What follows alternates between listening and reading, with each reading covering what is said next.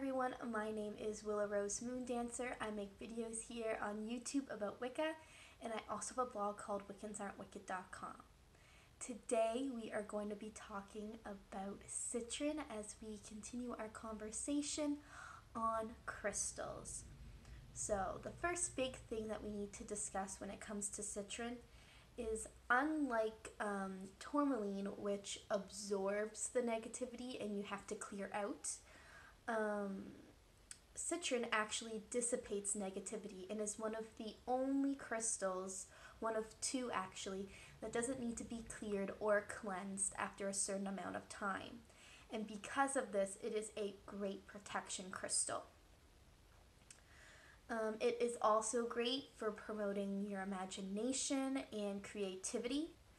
And it's also great for bringing money and actually maintaining that money that the Citrine brings. It attracts wealth and prosperity and all things good. It also encourages goodwill.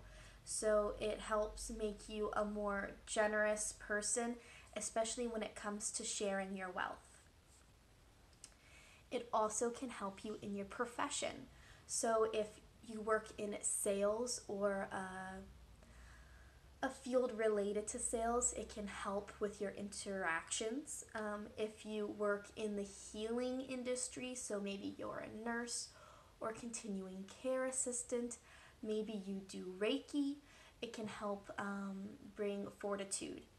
And then if you work for the government, it can just help stimulate that work environment. And if you are in a more artistic field, it can help boost your creativity. It's also great for interpersonal relationships, so it can help smooth conflicts and help bring solutions. And it also brings love and happiness. And it can also shield you from those that are going to break your heart. Due to its yellow hue, it is also really good for balancing and clearing and aligning and all that jazz, navel or solar plexus chakra, whichever term you prefer to use. However, despite how great this crystal is, it is not recommended for those of you with a temper.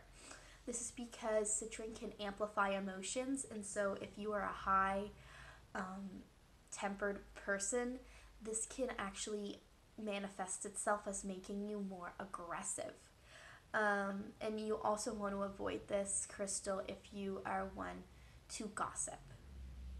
However, that is all for today's video. Thank you for joining me today. Make sure you check out my blog, wiccansaren'twicked.com, as I make 2 posts a week, one on Wednesday and one on Friday. And make sure you subscribe to me here because I make videos every Monday and Thursday. And until next time, blessed be.